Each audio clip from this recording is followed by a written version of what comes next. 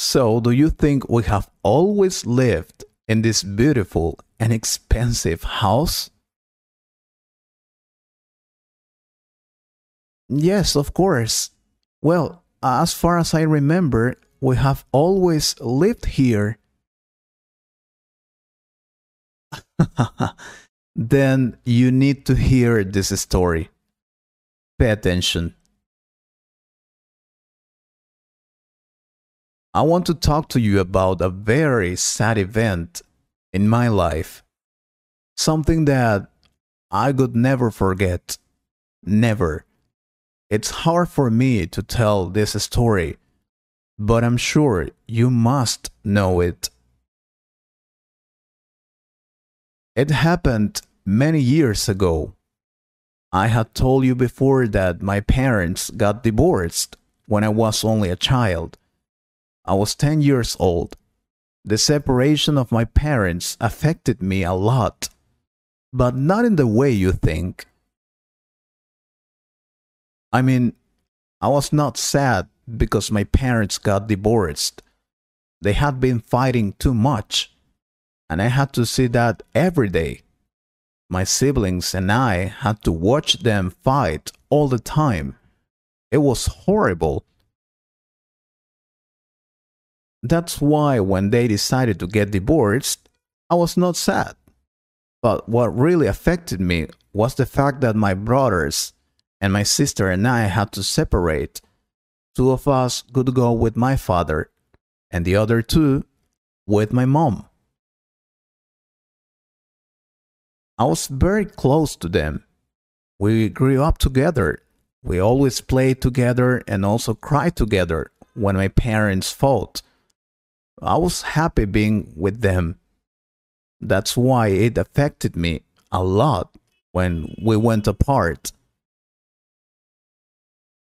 Anyway, my father stayed in my house with my sister and my younger brother, and my older brother and I went with my mom to live to a different place. We rented a room in one of my mom's friend. But we didn't have much money. I remember my mom used to pay $50 a month for that room. It was more like a favor, I think, because the owner of the house was one of her best friends.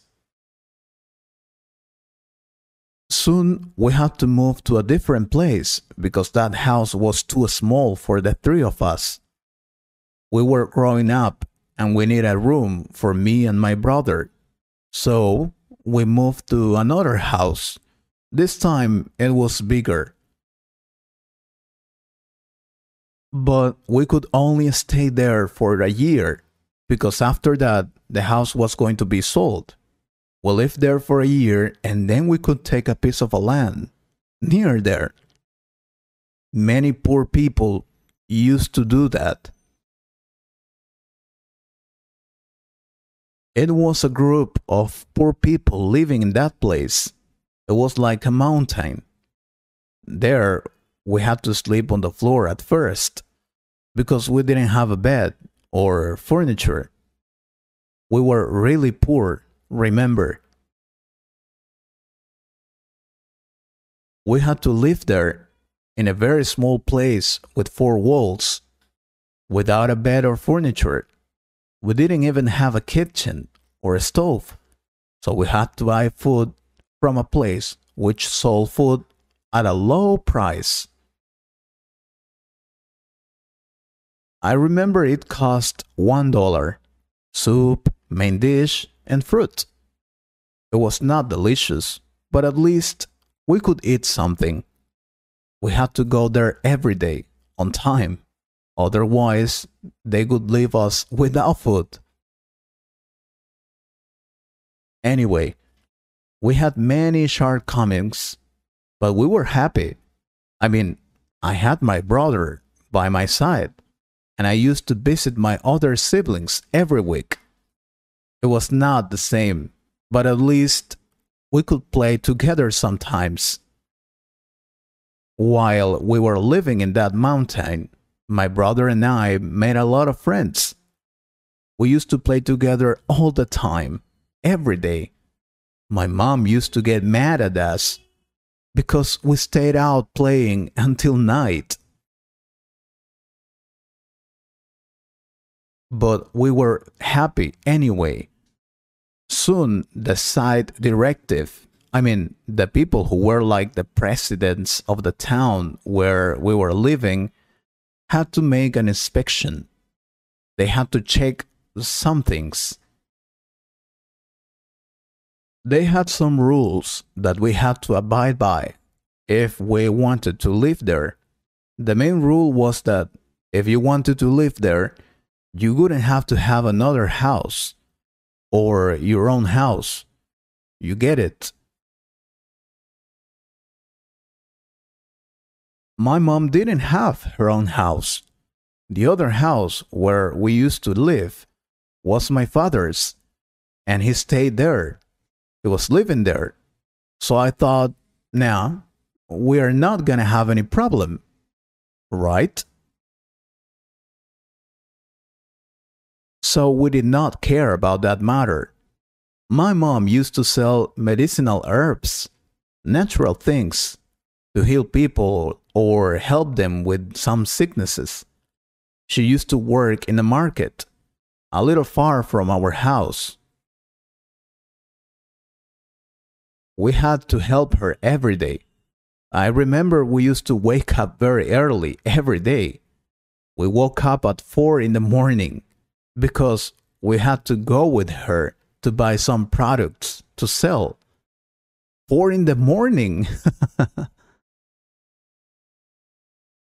So we used to take turns. I mean, my brother and me. One day my brother, and the next day I was in charge of going with my mom to buy those things. It was very tiring, but we had to do it anyway. Our routine was, in the morning, we had to help my mom with the products she used to sell. In the afternoon, we went to the school. And in the evenings, we had a little time to play with our friends. Yeah. One day, I came back from school. I remember that day very clearly. It was Friday. I got to my mom's little store and she was crying. I asked her, "Why are you crying? What happened? Tell me." But she didn't answer. Then she told me, "We have to go to the house right now. Come with me, let's go." I didn't know what was happening. I just told her, "Okay, let's go, but calm down. Tell me, what's going on here?" She didn't answer. She just told me to hurry. So we went running to our house. My mom was crying all the way home. I just wanted to know what was happening, but she didn't tell me anything. When we got to our home, I got it. I understood what had happened. My house, our home, was not there anymore. It had disappeared.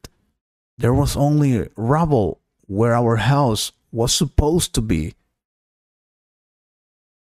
I was shocked. I just stood there without saying a word. It turns out that we had been evicted. They, the leaders, had just destroyed our house, and it was all my father's fault. These leaders had gone to visit my father to his house.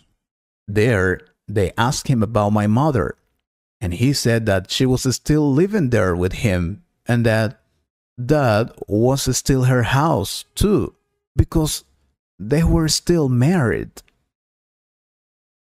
My mother collapsed and broke down in tears where our house used to be. I was there consoling her, hugging her, telling her everything was gonna be fine. Of course, everything was a mess at that moment. After that, we just moved to my father's house. My mother took revenge by throwing him out of his house. That's what he deserved. He was too mean to my mother and us. But that's another story I'll tell you some other time. The thing is that we haven't always lived in a beautiful house like this. We had to go through difficult times to get this house. To buy this house, we had to work hard and do many things.